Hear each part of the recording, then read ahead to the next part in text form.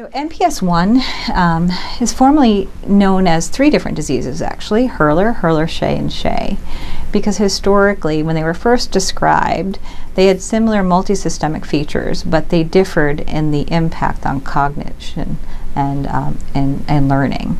And so before the discovery of the enzyme defect, which was alpha-L-iduronidase, they were categorized as different diseases, but after biochemical and then ultimately genetic confirmation, it's one disorder, one gene defect, but a spectrum of the disorder. So the Hurler-Scheie and Scheie spectrum typically differs based on the cognitive abilities, but the disease burden can still be just as great in all three forms.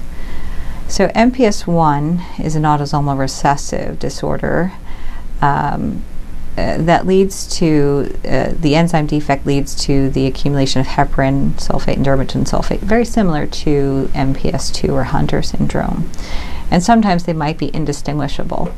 So the diagnostic workup for MPS disorders in general should really focus on looking at all the enzymes, for fear that you might misdiagnose someone because you had a falsely low enzyme.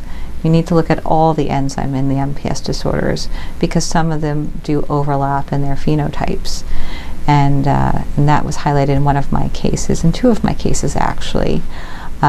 So children were initially, in one scenario, the child had more of a behavioral difficulties, attention difficulties, impulsivity, and seemed to be on the autism spectrum.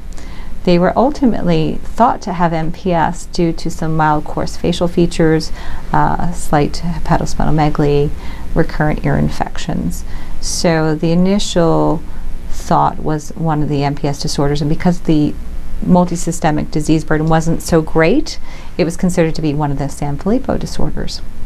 And so it wasn't until they did the entire panel of enzymes did they actually discover that it was MPS II.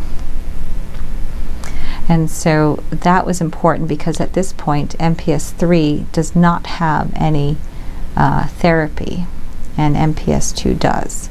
And so that delay in diagnosis has led to this child now having some cardiac dysfunction, pulmonary function. So they lost several years of being on therapy. And that's one of the downsides to just trying to diagnose MPS disorders based on their clinical symptoms alone. I think for my colleagues who are not lysosomal storage disorder specialists or MPS specialists, the most that they should do is try to think about MPS as part of the differential, and then allow their a referral to genetics to explore all the varieties of MPS. It's too hard to distinguish sometimes which subtype it is without looking at all the enzymes. The second scenario, a child again presented with learning difficulties and regression, and some coarse facial features, recurrent ear infections, and some growth delay.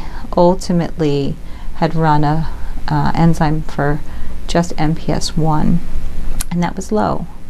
And so they went on to therapy. However,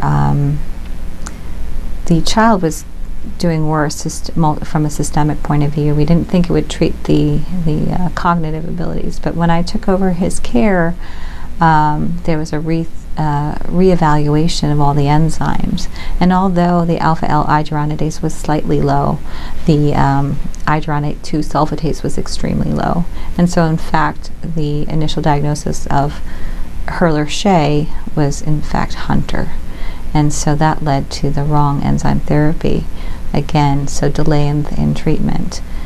So it's important to highlight that for diagnosis of MPS, we typically look for the enzymatic deficiency, but we run all the enzymes due to the significant overlap in the phenotypes, and then back that up with genetic confirmation.